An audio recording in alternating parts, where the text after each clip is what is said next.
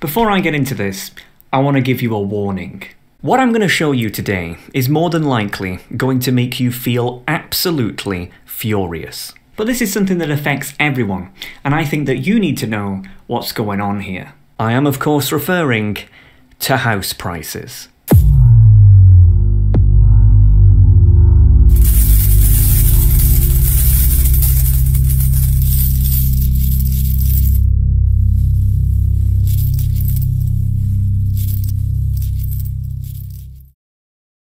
If you've ever dabbled in psychology before, you'll know that one of the first concepts you'll come across is Maslow's hierarchy of needs.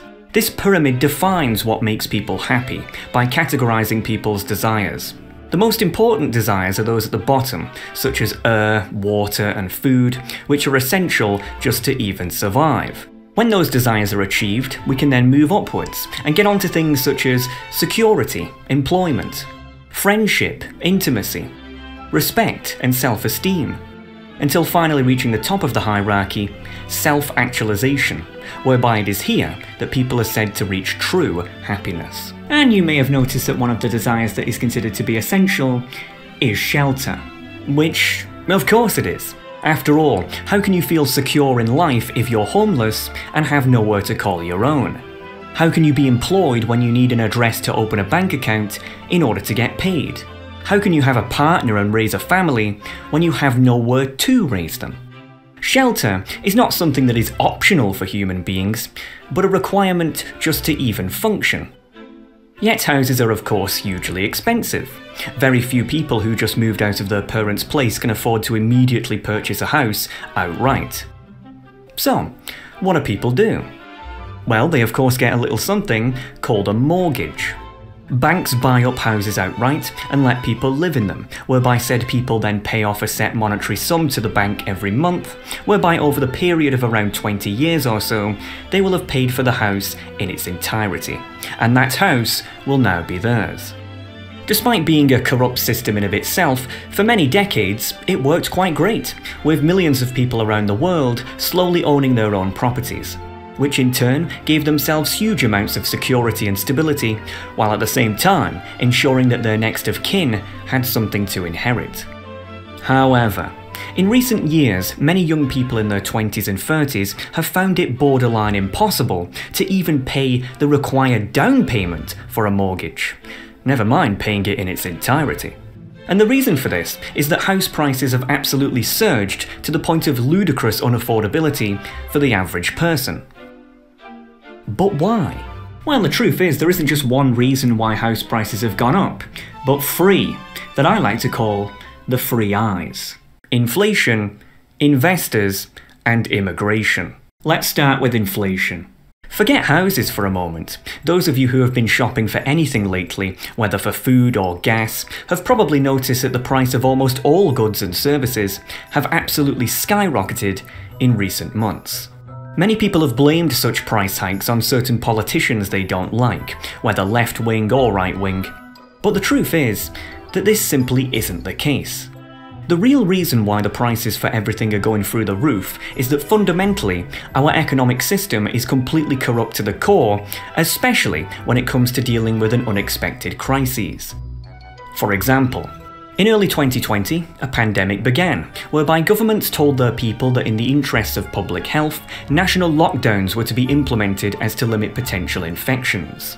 As such, people in professions whereby it was possible to work from home, such as office workers, had their working arrangements changed as to ensure that they could still work despite such newfound circumstances. However, there were also many people who were in professions whereby it was simply impossible to work from home. A builder, for example, can't exactly build from their bedroom. However, pandemic or not, such people still have bills to pay and mouths to feed. And so what governments decided to do is to give such people a furlough, which is essentially a form of temporary welfare payment as to cover their lost earnings while they were unable to work. Well, sounds good so far. The problem, however, is that the money to fund such expensive furlough schemes obviously has to come from somewhere. But governments don't actually produce any economic value themselves. They merely harvest money from individuals via taxes and then allocate such funds as they see fit. However, in such times of crisis, such as a pandemic, there is of course less tax available to harvest, as there is simply less people in employment who can pay such taxes. Yet at the same time, there is a higher demand for government spending in order to fund such furlough schemes, and the obvious increase in healthcare spending that comes with such a scenario. Essentially, the supply of tax money was lower than usual, but the demand for government spending was higher than usual. So, what did our central banks decide to do to pay for such demands? They simply printed more money. Yeah. To visualise this, here is a graph of the M1 money supply of the United States. As you can see, the supply remained relatively stable up until February 2020, whereby it absolutely went through the roof. But you're probably thinking, well yeah, that graph looks pretty bad, but it only goes back 3 years. I'm sure it's not that bad, right? But it doesn't matter if you go back 10 years, 25 years, or even 50 years. As you can see, there has never been as many US dollars in circulation than now, and not by a large margin. Even the economic crisis of 2008 looks completely insignificant in comparison. But so what? I mean, how does this affect prices? Isn't having more dollars in circulation a good thing? No, it isn't. For example, if I put you on an island with a handful of people and only gave them $1 each, but gave you and you only $100, that would mean that you'd be 100 times richer than everyone else on the island, and as such, you'd have a huge amount of purchasing power. But if the next day I gave everyone else $1,000 while giving you nothing, then even though the amount of money you have, $100, has not changed, because everyone else is now suddenly far richer, your $100 is now worth far less than it was yesterday. This is because the value of your money isn't just determined by how much you have, but also how much everyone else has in comparison. And so, if back in 2019 you had, say, $1,000 in the bank and did nothing with it, then today you will still have $1,000 in the bank, but whether you like it or not, that $1,000 is now worth less, because there's more dollars out there in circulation. What this means is that essentially, every time our central banks print more money, you factually get poorer. Welcome to the wild world of inflation. And so, on paper, it's not so much that prices are actually going up, but that the purchasing power of each individual dollar is simply going down. And when I put it that way, it doesn't sound that bad. But it is still bad, because wages aren't keeping up with inflation, and so in effect, everyone is still getting screwed over. For example, if an Alex Hexagon Funko Pop costed just $1 each, and you got paid $10 an hour, then that means that you could buy 10 Alex Hexagon Funko Pops for every hour that you worked. What a bargain! But if, due to inflation, the price went up to $1.25, but you still only got paid $10 an hour, well then now you can only buy 8 per hour. The horror! Now with small items such as in the Funko Pop example, if the price went up by 25%, then that's not really that bad, as after all, it's only an increase of 25 cents per unit. Big deal! But if something like, I don't know, a house goes up by 25% in price, then that's an increase of tens of thousands of dollars. Tens of thousands of dollars that most people simply can't afford. Inflation is great in the short term, as the economy keeps chugging along and no one notices it. Well, until a few months later, when suddenly the prices for everything start to skyrocket. For the few among you who are curious about what the central bank should have done instead of inflation, you can pause to read this extraordinarily boring idea that I had, that I won't bother voicing over, as it would probably make you go to sleep.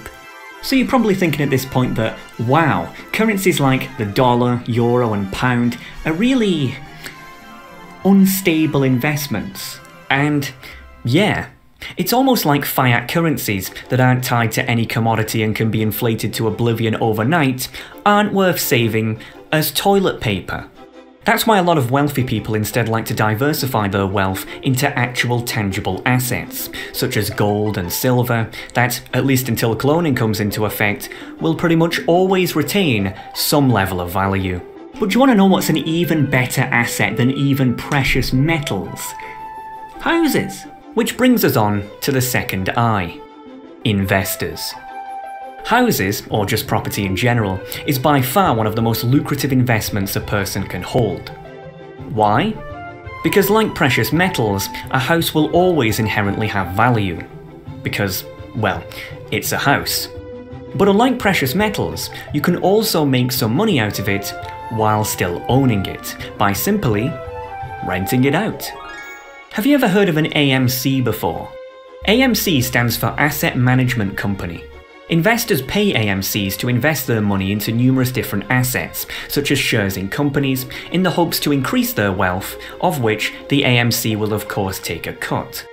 There are many AMCs all around the world that handle billions of dollars in assets. However, the largest AMCs in the world don't just deal in the billions, but the trillions. Trillions with a T.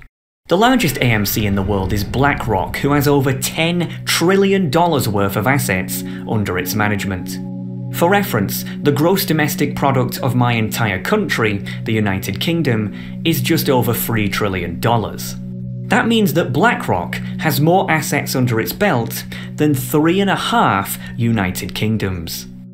In fact, BlackRock alone is said to accommodate around 10% of all global finances. 10% of the entire world under one company. And remember, BlackRock is just one of many AMCs. Vanguard Group, their closest competitor, is worth almost as much as them. Recently, AMCs like BlackRock and other investors have been buying up a ton of houses, whereby they then hold on to them and rent them out to individuals. According to John Burns Real Estate Consulting, 1 in 5 houses sold in the United States' top housing markets is now purchased by someone who will never move into the house, aka an investor. And this correlates well with Redfin analysis of American county housing records, whereby here we can see that in the year 2000, less than 6% of American homes were bought by investors. But by 2021, this number has more than tripled to a whopping 18.2%, the highest number since records began. At the same time, US home ownership rates have absolutely plummeted, and have been for years. According to the British government, there are now more households in the UK that are renters than mortgage holders or homeowners, by a significant margin. And this statistic is even more striking when you break it down by age. When it comes to people who are over 75, 79% own their own home or have a mortgage, whereas just 21% are renters. Meanwhile, when it comes to people aged between 16 to 24, only 9% own their own home or have a mortgage, whereas 91% are renters. Now, some of you might be thinking, well yeah, I mean, that's how it's meant to work. Obviously, people who are young won't own their own homes yet, whereas people who are old will. But that's not the surprising part. The surprising part is how few young people today are actually getting mortgages at all. When it comes to the 25 to 34 demographic, which is when people typically get a mortgage, only 43% of people actually have, whereas 57% of people are still renting. Even if I was to raise the bar by 10 years to the 35 to 44 demographic, the amount of renters is still a staggering 45%. The UK and other Western countries are quickly becoming nations of renters, made up of the haves and the have-nots. The haves being made up of rich people who can simply buy whatever they please, as well as older people who managed to snag a property back when the housing market actually made sense. The have-nots, on the other hand, are made up of poor people who can barely afford food, never mind a house, and young people who were simply priced out the market before they were even born. Gee, this is terrible. I bet our media is outraged about this. Bloomberg, America should become a nation of renters. What? Rising real estate prices are stoking fears that home ownership, long considered a core component of the American dream, is slipping out of reach for low and moderate income Americans. That may be so, but a nation of renters is not something to fear. In fact, it's the opposite. No. I mean, I don't know about you, but I think that most people would rather own their own house. To see the US as a nation of renters requires a revision of the American dream of home ownership. This country was always more about new frontiers than comfortable settlements anyway. Well, Americans, you heard it here first. Don't bother trying to own your own home. No, that's so 20th century. Just rent instead. It's the new American way. But who the hell trusts Bloomberg when it comes to matters of finance anyway? I mean, these guys are all about investing. Let's check out a more left-wing website instead. Vox. Everyone wants to blame BlackRock. No one wants to blame low supply, low mortgage rates, and enormous demand for starter homes. Wait, Vox? Isn't Vox that far-left American news site that's ran by a bunch of blue-haired wokists? What are they doing defending BlackRock? Well, let's see here. Vox is owned by Vox Media, who in December 2014 raised $46.5 million, led by the growth equity firm General Atlantic. The CEO of General Atlantic is a man by the name of William E. Ford, who just so happens to sit on the board of BlackRock. Oh well, that's not a conflict of interest at all. Yes, as per usual with these so-called left-wing news websites, they only seem to exist in order to foster divisive and distractionary identity politics issues, as to make the naive youth believe they are some sort of social justice revolutionary. When in reality, these Che Guevara wannabes are fed by the same wealthy corporate hand that they claim to despise. The Economist. How an obsession with home ownership can ruin the economy. Excuse me? An obsession with home ownership? What do you mean, obsession? What next? An obsession with breathing oxygen? An obsession with drinking water? What? But why is there this pressure to get on the property ladder? People don't really question the idea that home ownership is a good thing. It's something that they've always been told and assume it must be true. No. No one is told that owning a house is a good thing. It's common sense. It is a good thing. The obsession with home ownership has had unintended consequences, which have not only distorted the housing market, but brought the financial system to its knees. The realization of the American dream, the envy of the entire world. I have never seen a more disingenuous piece of propaganda in my life. The fact that these people are trying to imply that the 2008 Lehman Brothers crash was caused by people wanting to own their own homes is not just a flat-out lie, but frankly, a shameful attempt at deception. The 2008 crash was caused by greedy bankers giving out mortgages like candy to people they knew would default on them. The 2008 crash wasn't caused by the poor, it was caused by the rich. And gee, I wonder who owns The Economist. Is it poor people or rich people? Well, let's see. As it turns out, a combination of barons, billionaire businessmen, and even more AMCs. Shocking. Granted, it shouldn't be particularly surprising that the owners of a media company called The Economist are wealthy. After all, nobody wants to take fiscal advice from a homeless person. But it really begs into question, do all these billionaires really have our best interests at heart? No, obviously not. While the wealthy live in huge mansions, they want you to rent for life.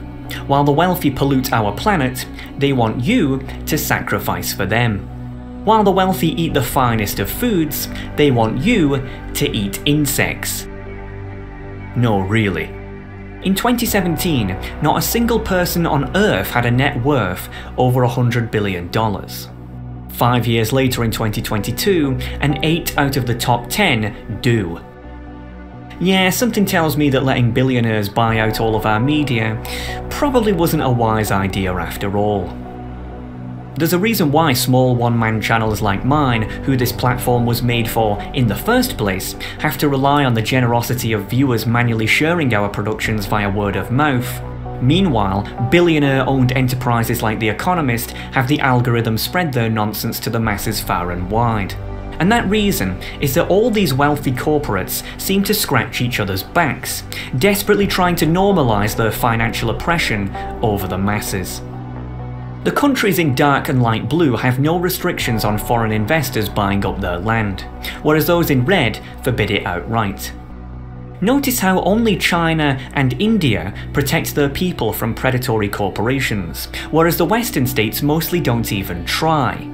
Could it be because the governments who rule over these states always put the interests of big business first over their own citizens? Yes. Yes, they do. Any competent government would flat out prevent asset managers from buying a single property within their nations, and all investors, both foreign and domestic for that matter. Houses are not an investment, something that can be used to leverage the poor out of what little cash they have.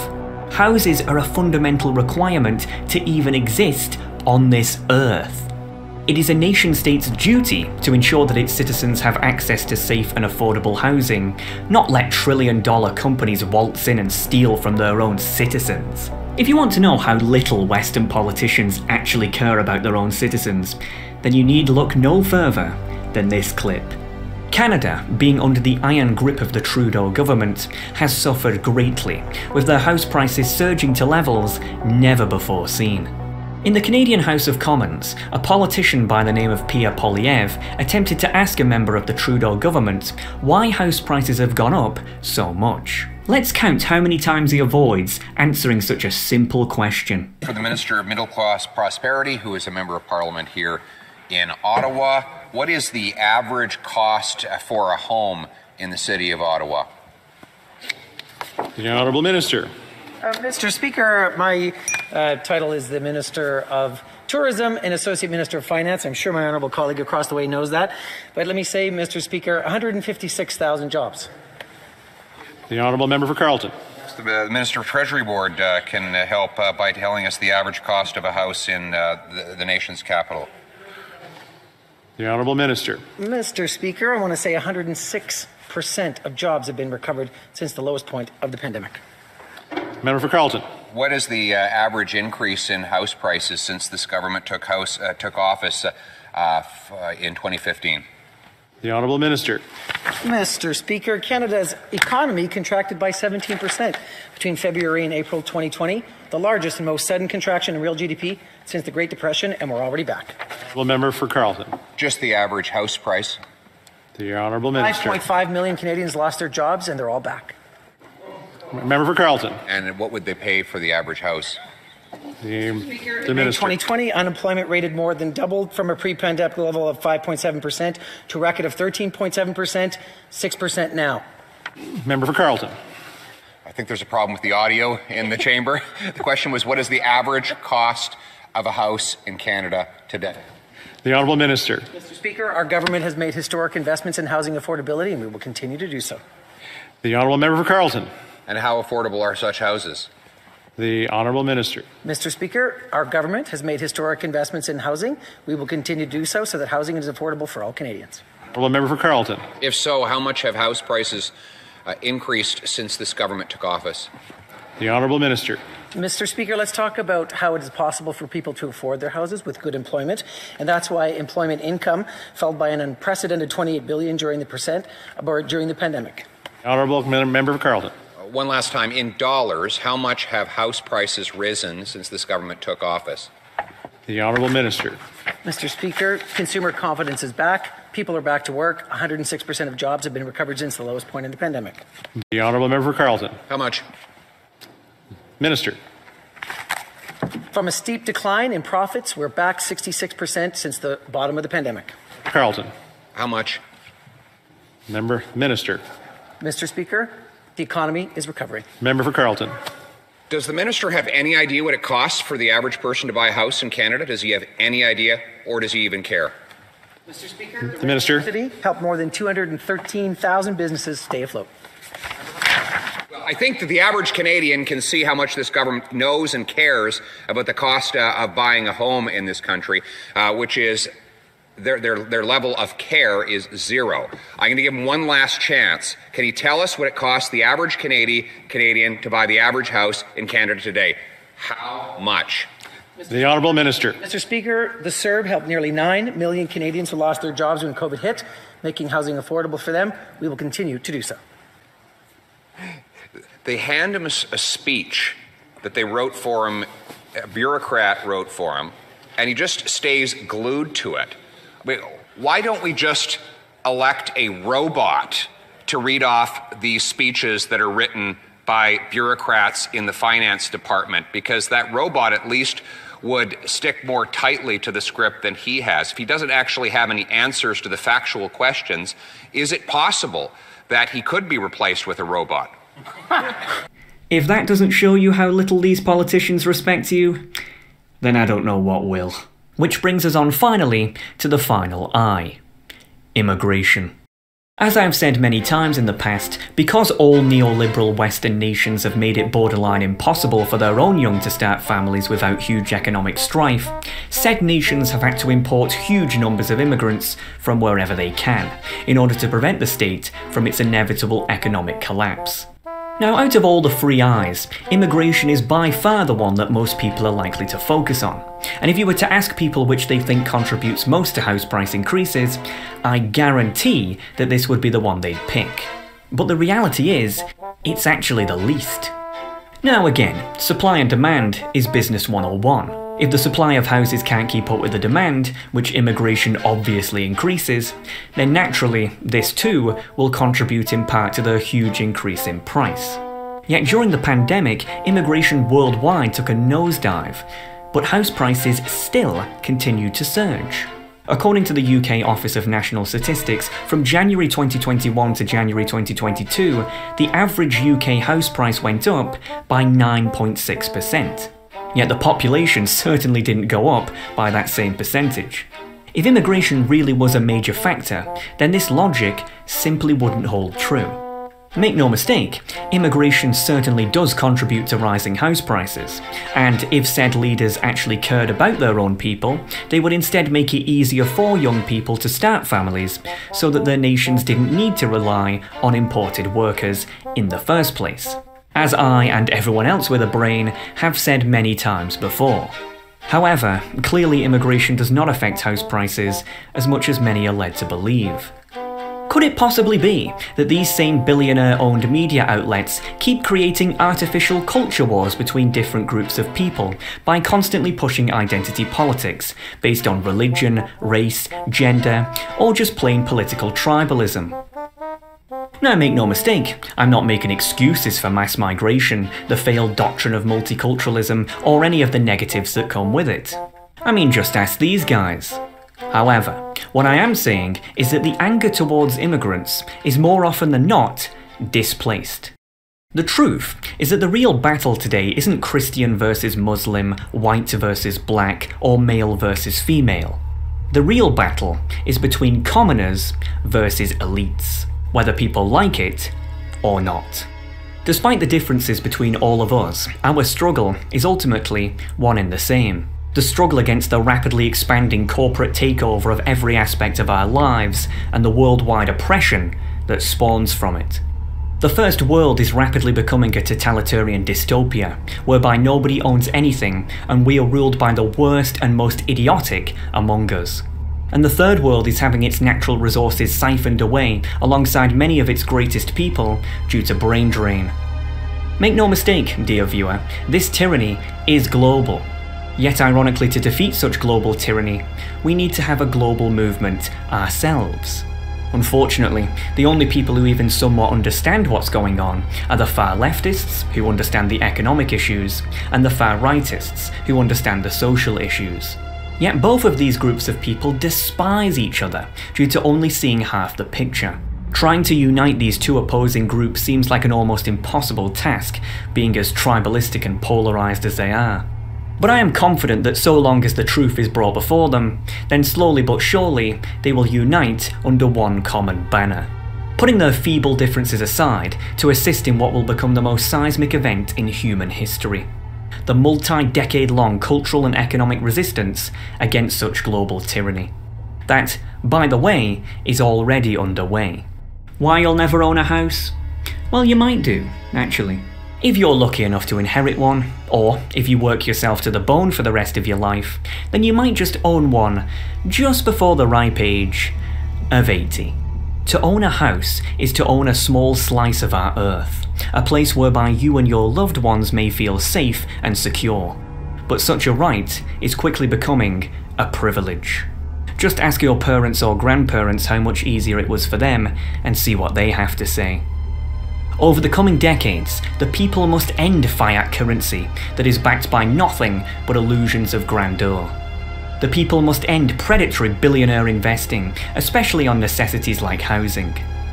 And the people must end exploitative mass migration that pits innocence against innocence. We must not allow the wealthy to buy up our world and turn us into serfs. Not now, and not ever.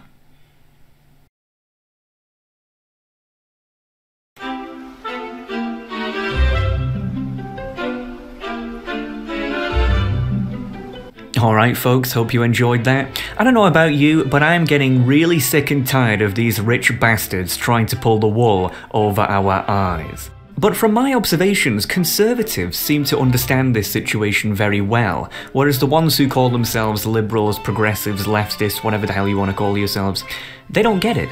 And that's complete and utter opposite day to how it used to be 10, 20 years ago. It's absolutely mind-blowing. It's time to grow up. It's time to wake up, because this is absolutely getting out of hand. Now you can't afford a house, what next? Next they'll having you renting your toaster. A toaster where they charge you every single time you use it. Believe me, it's gonna happen. You watch. But anyway, I'd like to give my thanks to the Wall of Famers, and there's a lot of people here, I gotta say. Siories, I hope I'm pronouncing that right. Any name with an X is very complicated to pronounce, and I know all about that, trust me. My 2 pence, Scrofulus Rex, Wes FR, Philippe M, Andrew Hamrick, Lyrana. Lyrana, you're the only person I've ever come across in my life who's given me money just to bollock me in a PM. But besides the point, thank you very much. BW Gaming, name is still familiar. And Denton Cassels, don't worry sir, your secret is safe with me. Phew, my word, that was bloody difficult to make. You know, really, each of the 3 eyes deserves its own individual video. You know, this is like a trilogy all in one, really. Anyway, I've got to go and collect some stones and some talons, so I'll see you next time.